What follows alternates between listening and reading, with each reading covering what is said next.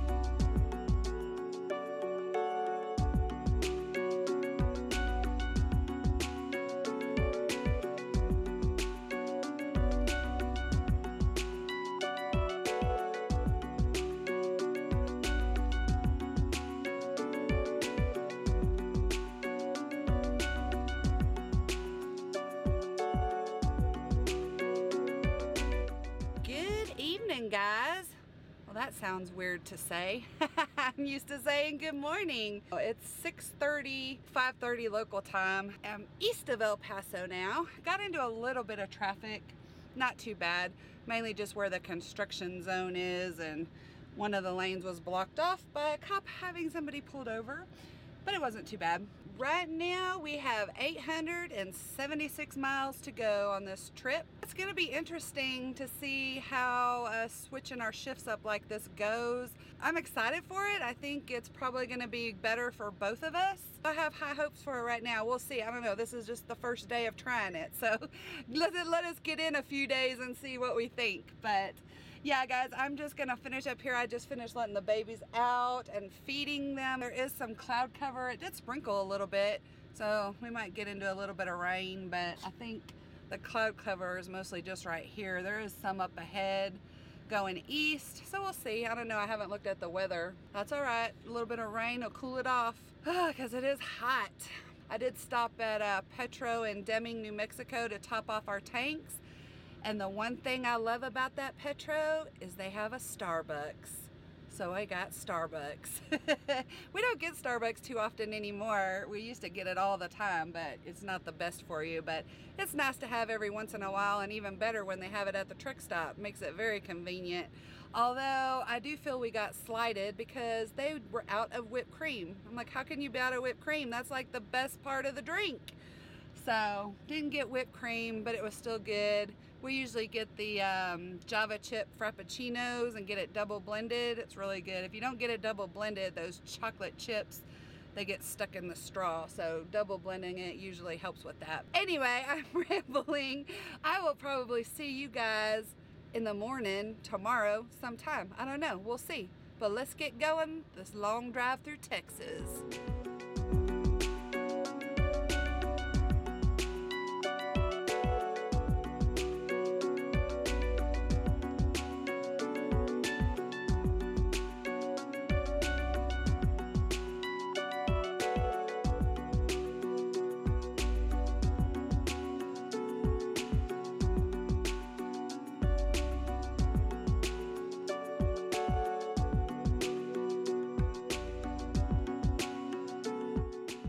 Well, good morning. We are still in Texas. Takes forever to get through here. Heather is still sleeping. Pulled over at a rest area doing my 30-minute break. Now this is weird being up this early. I'm sure we'll get used to the driving schedule. It's just going to take some getting used to, but she's still back there sleeping, so trying to keep it a little bit quiet. We got 175 miles to go. It is 7:30 in the morning, still early. We'll probably get there right at about 11:30, get dropped off, and we'll see what happens. I'll probably make a couple calls here once I get back on the road, let some people get into the office and see if we can't find anything out of this area, because it is Tuesday and tomorrow is the 4th, so I don't know. We may be sitting over the 4th. I don't know. Fingers crossed. We'll see what we get, though. But I'm going to get back on the road, and we'll catch up with you guys in a little bit after Heather gets up. Bye. Well, what's up, everybody? Howdy, howdy, howdy, howdy, howdy. Well, we got delivered. Got delivered yesterday. Went and found a parking spot, and I crashed out. Jason crashed. I was out. What'd you think about that, 1 in the morning to 1 in the afternoon? That's a tough drive. Especially like when you trying to get sleep during the day, and it was hot. That was my biggest issue.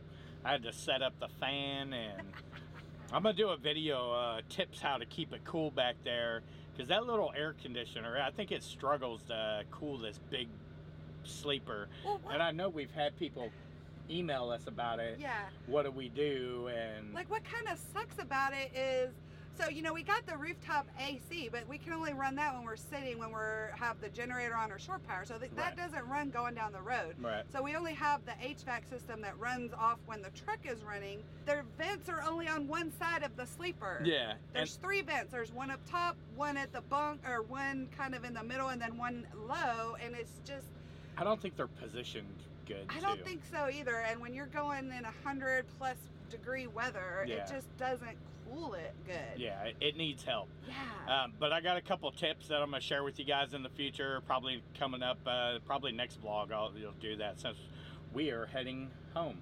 Yeah, it's actually the 4th of July today. Of course, Yeah. when you're seeing this, 4th of July is already passed, but I hope everybody had a happy 4th. Yeah. There's a few things we need to get looked at on the truck. Yeah, we're going to go to Waco Freightliner and have them look at it, so if they keep it for a couple days, at least we're at home, you know. Yeah, we So. haven't had any calls. Oh, did you already say that? I don't know. Yeah, no calls, no calls yesterday. Well, we have one call. Yeah. We have one call. This is the craziest thing I've ever heard since being with Landstar. We got a call for us to Deadhead to Shreveport to pick one up. Like going 180 miles away. Yeah, 180 mile Deadhead, and it was only going to Oklahoma, and it didn't pick up till Monday. Yeah, so like a week. Today's Wednesday. I'm like, but yesterday was Tuesday. Yesterday was Tuesday, so it was like, you want me to sit 6 days, Deadhead, 180 miles for a 250 mile run? Yeah. Nah, I think not. I think not. Yeah, that's a little bit outside of what I like to do in expediting. Yeah. But that was the only call we got. We hadn't seen nothing coming across the Qualcomm, no loads, nothing. So I don't want to sit here and run the generator until Thursday, Friday, waiting for our next load. I'd rather go home, get the truck looked at. It's minor stuff, you know. But stuff that needs to get looked at. Yeah. And we know the Freightliner in Waco. We know they do good work. Yeah, so instead of trying to find a Freightliner here in BFE, Arkansas, we'll just go there. Yeah. So then, because we all know Freightliners, they take a couple days to do anything. Oh gosh. So we're like almost what, 370? Yeah, 370 miles away. Not bad. So, yeah. And we'll probably get something out of there. I mean, this week's a bust already anyway, probably. So yeah, might as well get that stuff taken care of, because in less than, well, right, a little over 2 weeks, we got the expo we're going to. Yeah. So yeah, that's in Lexington. Yeah. Yeah. Well, let's get going. All right. Well, we'll end this one here, guys. We'll pick up the next one in Waco and let y'all know what's going on with the truck and all the info on that. Get you caught up. Yeah. Hope you guys had a great 4th of July and everybody was safe. And yeah. Thank you guys as always for watching and subscribing. Until our next video. Peace, love, and expediting.